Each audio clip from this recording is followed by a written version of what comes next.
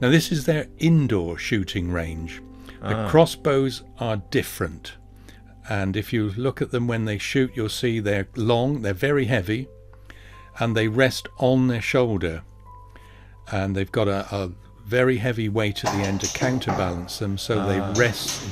They're heavy to pick up, but it just rests on your shoulder. Oh, I can see the pommel bit there. That's right, that heavy weight at the end. And is that then sort of a metal clasp on the yes, shoulder? that's to just hold it to the shoulder, so they can pull it into their shoulder and just steady everything. And they're very, very short bolts, shooting at a target at the far end. And although they come in and have a beer and they've got the tables laid up for a dinner, they take the shooting very seriously. They're impressive things. They're pretty big. They certainly are. I think there's only one maker in Belgium that are actually is making them.